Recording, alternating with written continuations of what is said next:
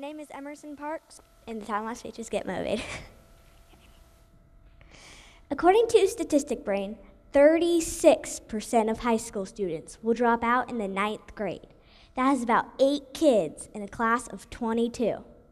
Based on a 2006 survey done by Bridgeland, Dulio, and Morrison, 70% of high school dropouts said they were unmotivated. Student motivation starts to decline after elementary school. What is the reason, you ask? The reason is that we no longer have as much of a say in our learning. Due to this lack of control, students are becoming less interested, which leads to less motivation.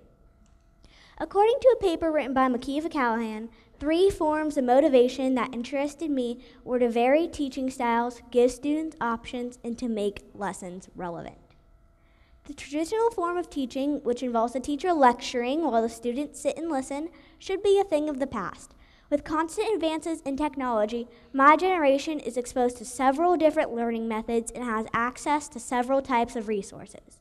Although lecturing is necessary in some cases, learning can be improved by allowing kids to apply what is being taught in an educational yet fun manner. The website Boomwriter is a great example of a fun activity that can be mixed with learning. Boomwriter will turn any writing project into a book for under $10 a copy. So, students could contribute to the book through poems, creative stories, or the whole class could write a story and each student would write their own chapter. Also, this project would not only be a fun activity, but would also be a great learning opportunity.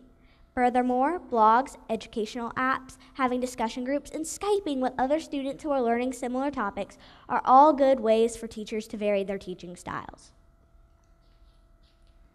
Student autonomy is another way that teachers can motivate their students.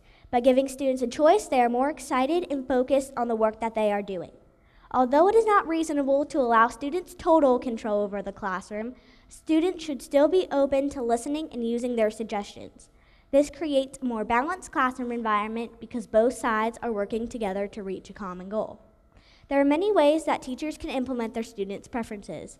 They can have a discussion with the class or create a written survey to find out the students' likes and dislikes, what they hope to learn in the class, and so on would be beneficial. In addition, allowing students to choose their own topics for assignments or which partner they will work with, use their devices, and give the student several ways to complete an assignment will make them feel like they have some control and will keep them on task. Finally, what would motivate me most is by understanding how what we are learning can be applied in the real world. By doing this, we would have a better understanding of how we can apply what is being taught to a career that we might not have considered.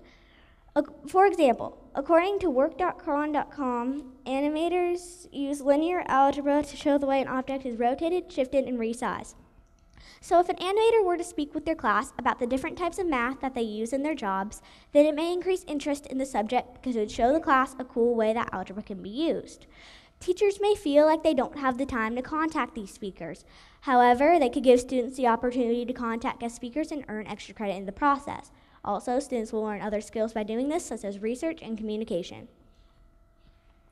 If teachers and students work together, this partnership will allow students to become more engaged and have more control over their learning. By using methods like varying teaching styles, student autonomy, and real-world application, this will help motivate students and could improve their performance in school. If a student is motivated in school, then that will transfer over to their future job. This will lead to them becoming a productive member of society.